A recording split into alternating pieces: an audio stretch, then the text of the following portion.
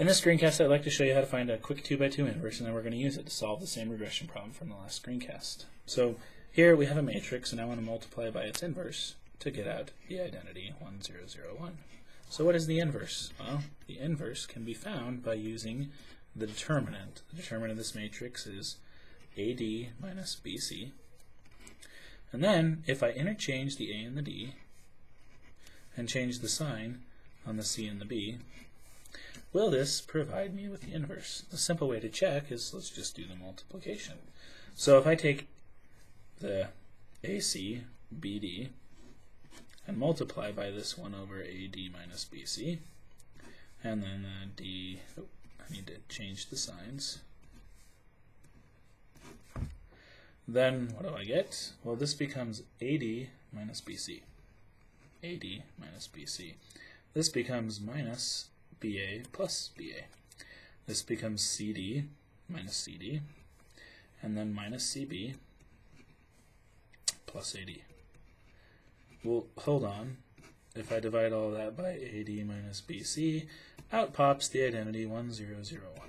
So the simple way to find the inverse: flop these, interchange the sign on those, divide by the determinant. Period. That's how you find inverses for 2x2s. How can I use that? Well, in the regression problem we did in the last unit, we wanted to pass through the points, these 3 points up here. So we have y equals a0 plus a1x, and we want to try and pass through those points. So we plug them in, we put in 0, and we get a0 plus a1 times 0, and out pops 3. We put in negative 3, a0 plus a1 times negative 3, and out pops 0. We put in 2, a0 plus a1 times 2, and out pops negative 1. This turns into a matrix equation where we have a 1, 1, 1, a 0, negative 3, 2, and then I'm going to multiply. The first column was the a0 column, the second was the a1 column, and that equals 3, 0, negative 1. Well, there is no inverse to this matrix, but remember from the last section we said, oh, let's multiply by the transpose. So the idea is I multiply both sides by the transpose of A. Here's A. I'm going to multiply both sides by its transpose. So let's just write that out. We've got 1, 1, 1, 0, minus 3, 2, times 1, 1, 1, 0, minus 3, 2. We've got our A0, our A1, and that needs to be, if I multiply on the left on one side, I better do the same thing over here. 0, minus 3, 2, and then I've got the 3, 0, negative 1. So we perform the multiplication. On this side we end up with a 3, a negative 1, a negative 1, and a 13. And then we have an a0, a1. On this side we end up with 3, 2, and a negative 2. That's the same thing we got from the last section.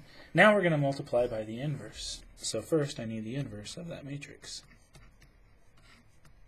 Well, its inverse is, that's 39 minus 1 is 1 over 38. That's the determinant. And then I got to switch these two. 13 and 3 switch, and then change the signs on those. So now I'm going to multiply both sides. Actually, I need to, we're going to multiply this thing by the inverse. So if I take the 1 over 38, the 13, 1, 1, 3, and multiply it by 2, negative 1, or sorry, 2, negative 2, out comes 26 minus 2 is 24. 2 minus 6 is negative 4. Don't forget the 1 over 38.